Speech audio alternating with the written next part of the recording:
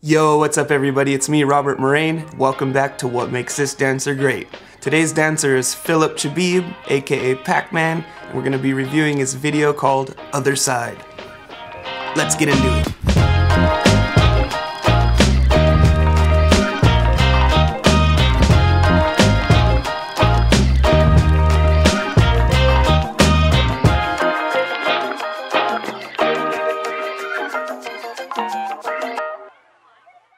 Welcome back to the show, everybody. This is the 4th episode of What Makes This Dancer Great, and it is by far the biggest thing that I've done on the channel so far, so thank you guys all for the support. If you're new here, please subscribe. There's gonna be plenty of other videos just like this soon to come. So, Philip Pac-Man Chbeeb, one of the dancers whose name is synonymous with my own name. Anytime my name gets mentioned, we hear something about Philip Chbeeb right after, and I'm sure he gets the same questions and same comments all the time. And people saying, oh, I like Philip more, no, I like Robert more. I guess we could both thank reality TV for that, but also thank reality TV for exposing us to the world and getting us started on our careers. Anyways, I'll talk more about us later, but let's get straight into this first video. We're gonna try and skip all the nostalgia here and do the newer stuff because I think that would be more relevant in 2019 rather than going back to 2008 or 2007 where he auditioned on So You Think You Could Dance. I'm sure most dancers and all the people watching this have already seen Philip Chbeeb's auditions, but may not have seen his newer stuff.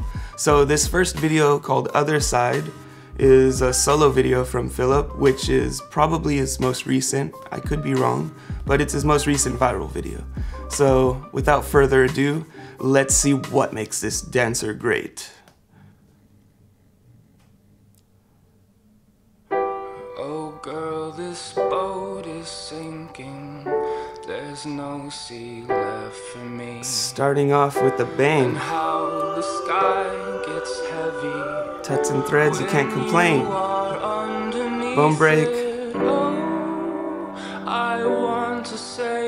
I love how Philip always dances with emotion and expression.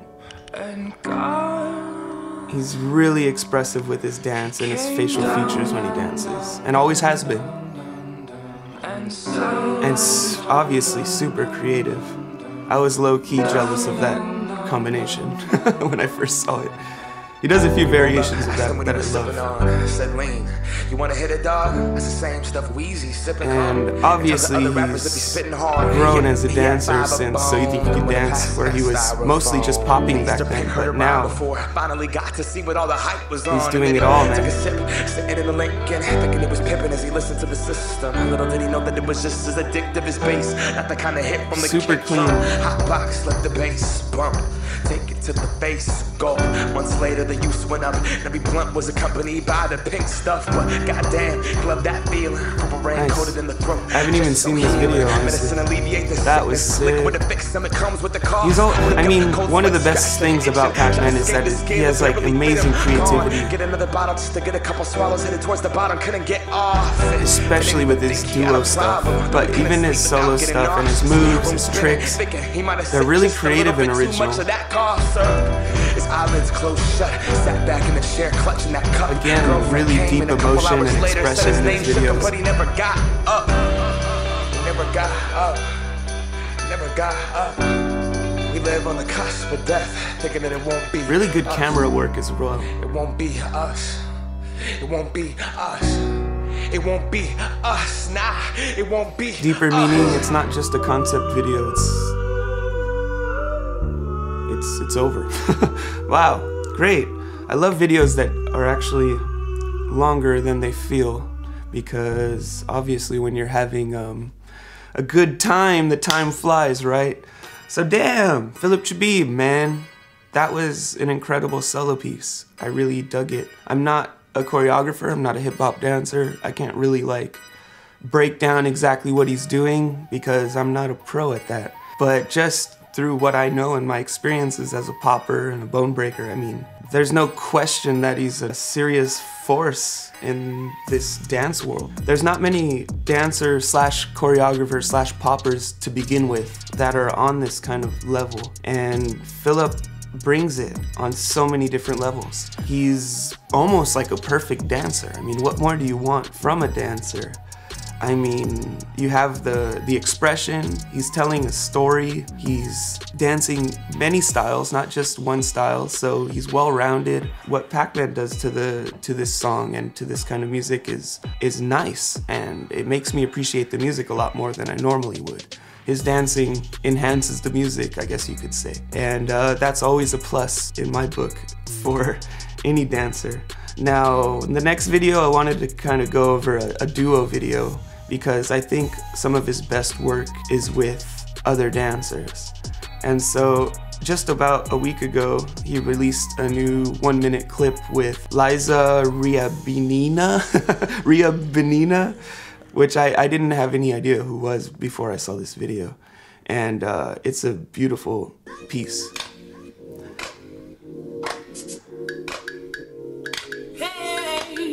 Again, just mad shapes, creativity, and threads mixed with bone breaking and tucks. I mean, that's pretty much that's his thing, but I mean, it's just, he went so far down the rabbit hole with them all.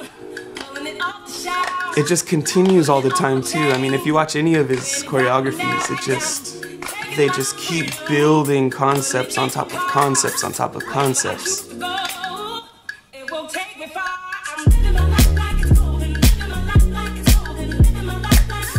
That's a lot of shit to memorize. I'd be lost already. Choreography is not my forte, that's for sure. It's beautiful though. I mean, God, I wish again it was longer. All these are like little teasers almost. A longer video. I know these two were very short for the first two, and on most of these episodes I kind of improv through them, and I want the reactions to be serious. Most of the stuff I've seen of Philip Chbeeb was from Instagram, so I actually never saw the full clips of either of those until now. Okay, so this next video from him is also a duo, and it is him featuring Renee Kester, and this video is called Slip. And to be honest, I haven't seen it. It's 3 years old and it has 16 million views, and I don't know why. Damn, it's over already again. I like these short pieces actually. So, Philip Chbeeb, man. Awesome dancer, overall a great dancer from beginning to end, choreography wise, freestyle wise. I know these were all choreographies that we saw today, but even his freestyling is really good. I've seen him battle in person. He's a top-notch popper, as well as he is a top-notch choreographer. One of my favorite choreographers, by the way. He's done a lot of work for lots of different artists, lots of different music videos, he's killing it, and he's been killing it for over 10 years. So that alone is kind of what makes him great. I mean, he's a really celebrated dancer in our generation, and we can't take that away from him, that's for sure. And I'm actually really proud to be a part of his journey, and I'm proud that he was a part of mine as well, because at the end of the day, we both helped each other grow into our careers. And we both were at the very beginning of our career when we met. And it just so happened that by chance, we were both poppers, both on the same show of the same season.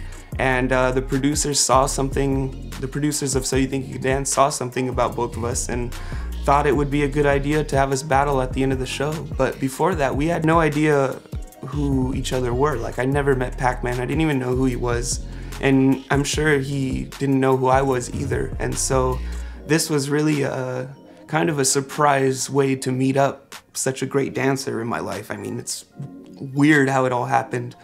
Just a little fun fact, because since this series gets watched more than like my question and answers and all the other stuff I put on, I'm gonna share with you a lot of questions that I always get asked about Philip Chbeeb throughout my career, because it's like something that gets brought up anytime a fan meets me is like, so what about Philip Chbeeb? How was the battle? Do you know him? Do you guys hate each other? Are you guys friends? Are you guys gonna work with each other in the future?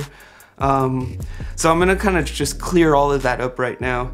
First of all, I don't hate Philip Chbeeb, and he doesn't hate me, and we're also not friends. Like, we don't keep in touch really, or like message each other. We never really work together. And to be honest, it's my fault. So after Claws Out, the rematch that we did after the finale of So You Think You Could Dance battle. There was a rematch. You can go watch it online if you haven't. It's at Claws Out 3. I think it was 2009. And we had like a 10-round battle or something like that. It was an exhibition, so there was nothing really at stake except, I guess, the street cred about who won. But since it was an exhibition, his fans think he won and my fans think I won. But at the end of the day, I kind of, at that time, had a huge ego, like you couldn't imagine. Maybe it seemed like I was a humble person on TV, but maybe the rest of my personality didn't quite come across on TV. So he came up to me after the battle and like kind of admitted defeat at Claws Out and was like, oh, you know what, I think you took it, and but it's all good, I wasn't prepared, blah, blah, blah. And I was like, all right, dude, it's all good, it was fun. And I even told him, I recall that I told him like, yeah, and I think I took you on that one too, but maybe I just agreed with him, I'm not sure. Either way, sorry Philip for being such an ass about the battle, but I did genuinely feel like I won that battle, even if the video footage may not show it. But he actually asked after that, he told me his story, like, oh, he's going to school. He was going to school at the same time doing the dance thing. And he just moved, I believe he's from Texas, and he moved to LA to do school, to study. And dance just happened to be the thing that he was doing as his passion, as his side or his hobby. And So You Think You Could Dance kind of launched him into a professional career. But he wanted to collaborate with me. And I completely just like turned him down. And I don't know if I said it to his face, like, oh, we shouldn't collaborate. No, I don't think I would have said that. But at the end of the day, like, I wasn't trying to collaborate with him. So I never hit him up and I never like really followed through with that. Yeah, I kind of regret that in retrospect because, yeah, you never know what could have become. Maybe I would have learned a little bit more about other styles of dance. Maybe this, maybe that. I don't know. But at the end of the day, I was like 18, 19 years old, or 19, 20 years old. And I just really wasn't, it wasn't in my mindset at the time to be collaborating. I was really like on my own journey, doing street performing, about to go on circus tours, and like my whole life was about to start. And I wasn't really like interested anymore in this whole dance scene that was kind of against me the whole time I was growing up. So I had this kind of thing against the whole popping scene when I was a lot younger. And there was like, I don't know, man, I was a young dancer, and I'm sure a lot of young dancers can feel for me, but I was just lost in my head and I had no idea what I was doing. And the whole So You Think You Can Dance fame thing didn't help. So it wasn't until I started touring and traveling and meeting new people and other artists and meeting other cultures and learning about other places that I started to finally actually humble myself and learn that I was just a very small part of a much bigger picture. To be honest, I think Philip, being the great dancer and mind that he is, was already on that level at a very young age. And it was really obvious that he was bound for huge amounts of success. And in a way, I was kind of jealous of him. Even if I took the battle on So You Think You Can Dance, and I took the battle in my and his eyes at Claws Out, there was just something about him that was like positive and hopeful, and he knew what he was doing and he knew he was on the right track.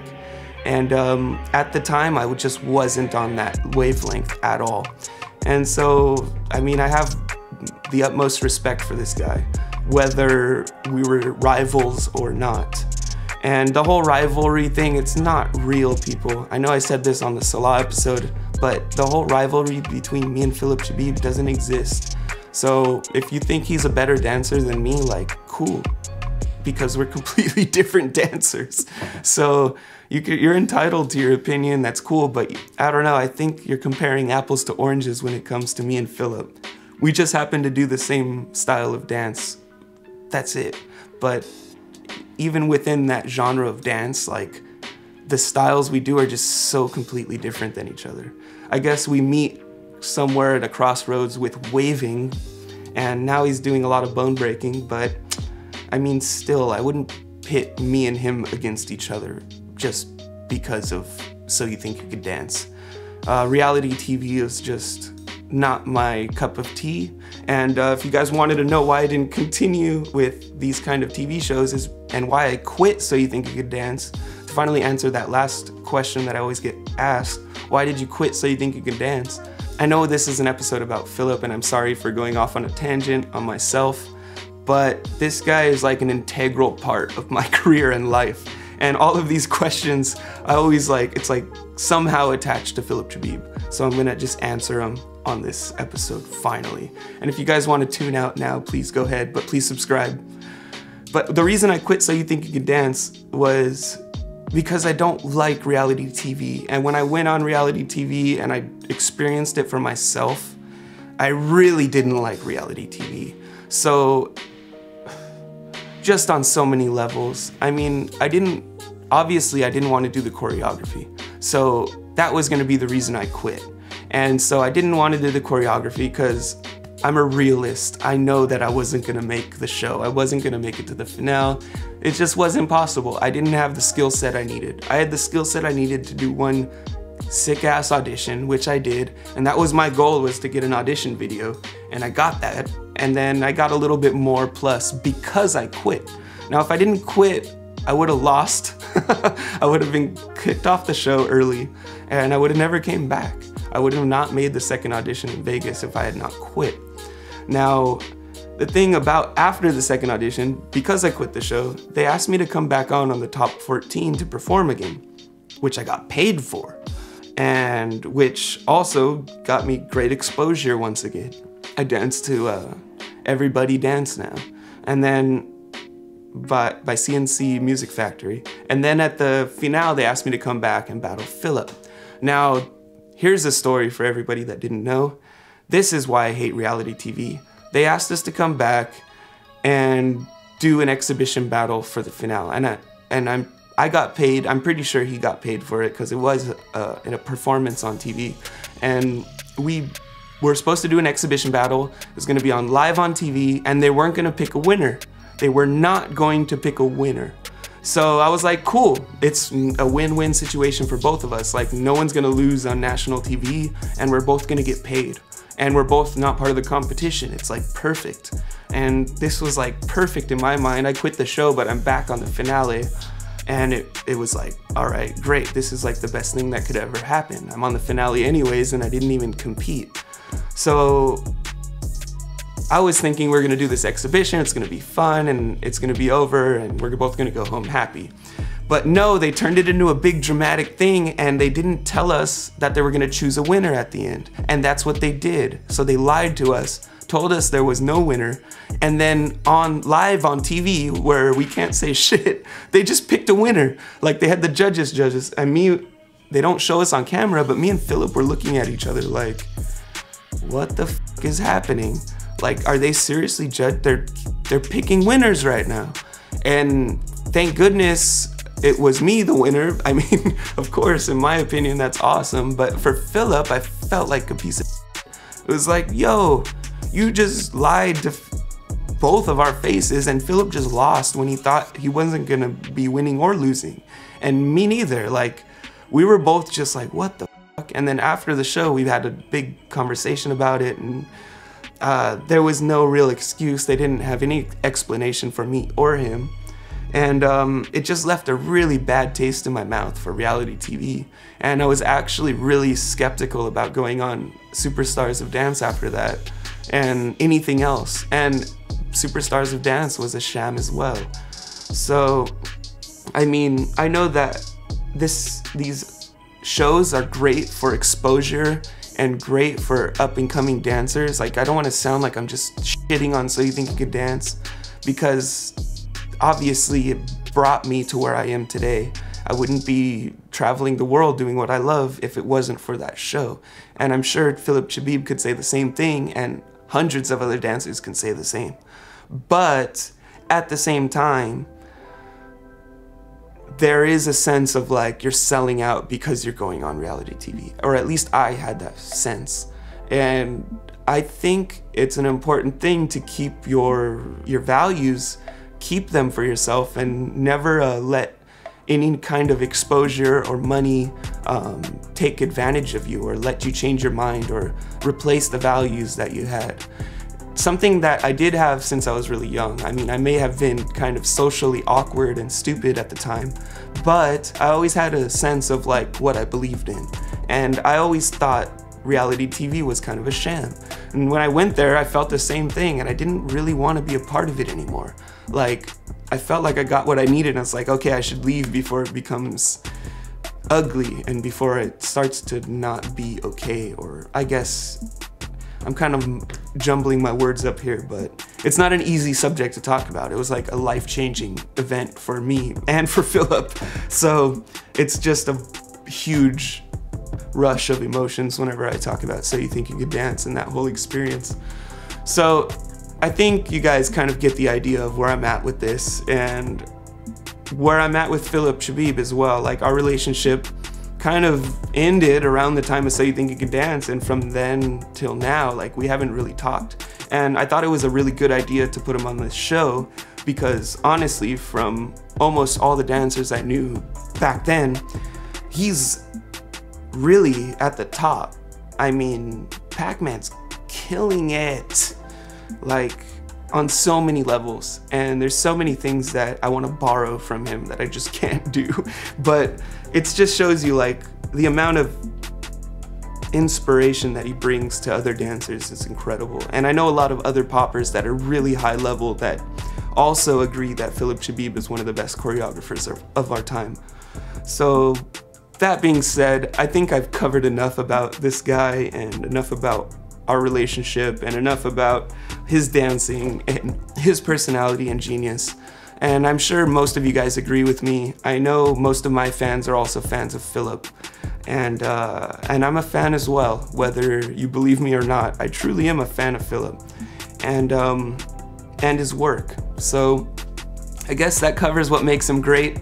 And if you guys enjoyed this episode or you found it entertaining or emotionally disturbing or anything like that, please give me a subscribe, give me a like, hit the bell button next to the subscribe button. It will notify you whenever I upload anything new, which I will be doing more often. Sorry about the wait.